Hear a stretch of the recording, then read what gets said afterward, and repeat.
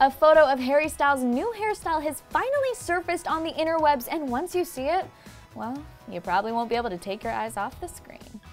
It's been days since Harry chopped off those luscious locks, and we no longer have to wonder what they look like because someone posted a picture of it online. For a little over a week now, the singer kept his new look on the down low.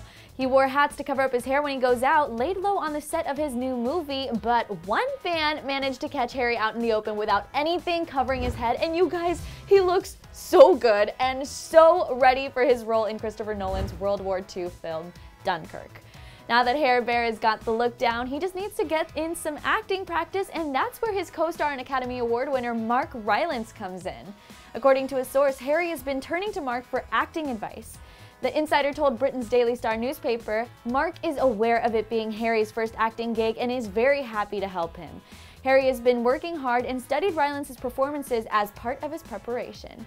But studying his co-star's performances isn't the only thing Harry has been doing to prepare himself for the role. The singer has also reportedly gone through a boot camp that was designed to simulate the conditions the soldiers and sailors experienced during World War II, so he's taken this gig very seriously.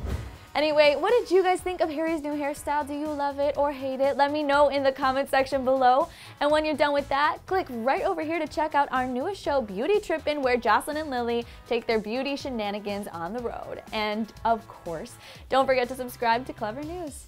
Thanks so much for hanging out with me here. I'm your host, Paulina Sariga. And before you go, click to the left to check out which girl group is the best girl group of all time on Debatable, and over to the right for old songs you didn't know were dirty on Throwback.